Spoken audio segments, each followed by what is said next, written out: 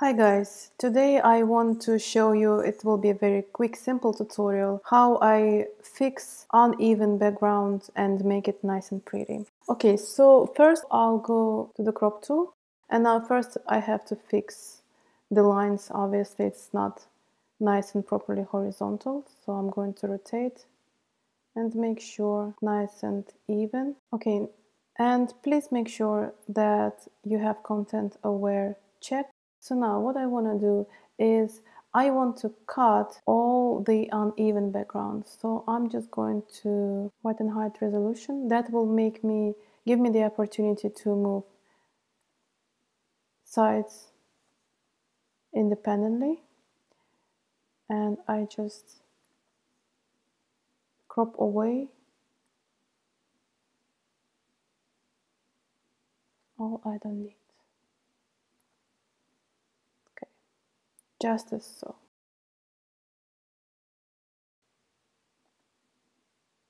Hit OK. Okay, looks good. Now the next stage, again, I'm going crop tool,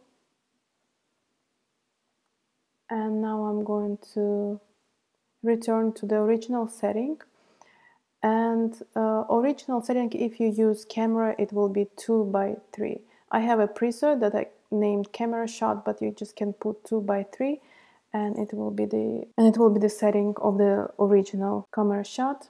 And now with pressing Alt, I'm going to drag equally the whole area. Okay, that looks good.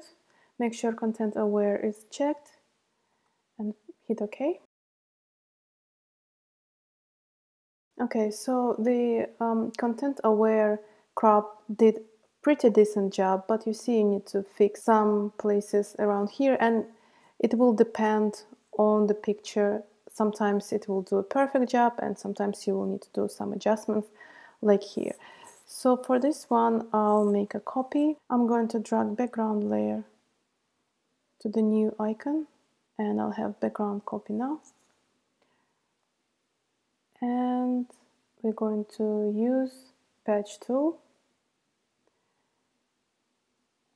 and I'm going to select the area that I want to change, and I'm going to drag it and make sure that the line, the edge is the same, and voila, it makes very decent job.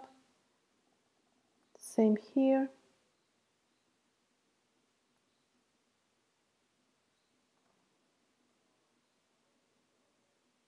I see there's some white left, so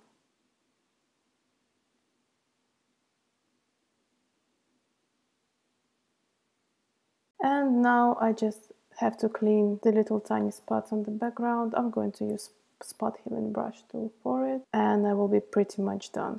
So you see, it's very easy and very fast to clean up your background and make it look much better and much even.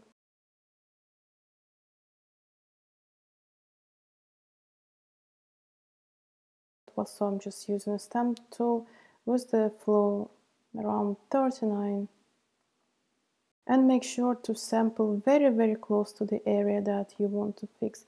Because clone stamp tool not just clone the pattern, but it's also clone the color. So if there is even slight color difference, it will be visible. So for that very reason, we make the flow quite low to make the smoother, better transition.